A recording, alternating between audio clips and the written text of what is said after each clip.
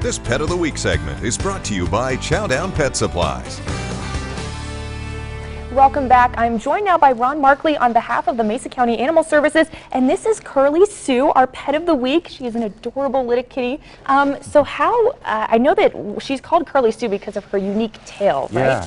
Yeah, she's got this really unique tail that kind of curls up around her hindquarters. And, yeah, just seems to kind of fit her. Yeah, it does. And I think, Curly Sue's a good name for not only the curly tail, but she's so fluffy too, and her fur is a little bit, she's kind of got a thick coat here. Yeah, she does have a thick coat. She's a good kitty. So how long have you guys had her?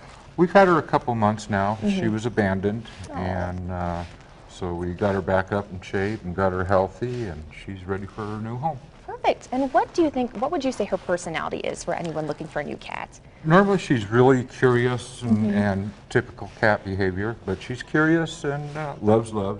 She's a little nervous now, as I am, but she's real quiet. Yeah, I know. She seems like a very sweet cat. And right before she was kind of a little bit skittish, but right now she seems good. She seems very calm. Hi. And I love her dual color coat here. I know that she's got some like orange brown patches here. Yeah, she's buddy. She's an orange tabby, but she's also got a lot of white with her. Yeah. So she's a really pretty kitty. Yeah. And I know that, holidays are just ending, and a lot of people have gotten cats and dogs as like Christmas presents. And so I always wondered, like, what do you think would be the first thing for people to do after they receive a pet as a gift or they get a pet for Christmas? Spend a lot of time with it. Let them know it's okay. Show them where their territory is, and just let them know they're going to be okay. It's new to them, too. There's a lot of action going on. It's okay, girl.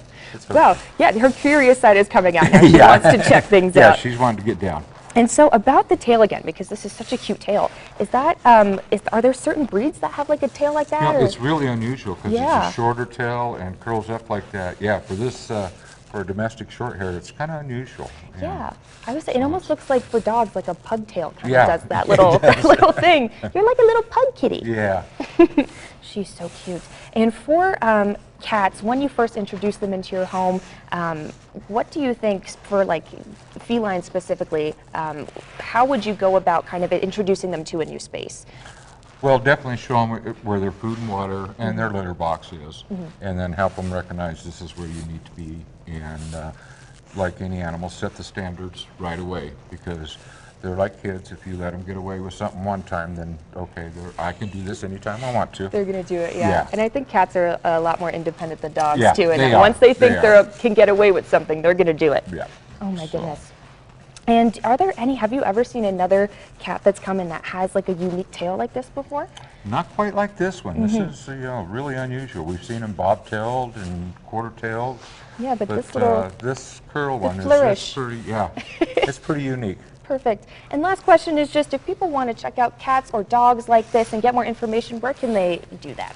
They can come visit us at 971 Kaufman Avenue, and we're open from 11 to 4 Monday through Friday, and then 11 to 1 on the weekends. Perfect. Well, thank you so much for coming on the show and bringing Curly Sue, this unique, adorable cat. And if you want to check her out, you can go to Mesa County Animal Services. We'll be right back.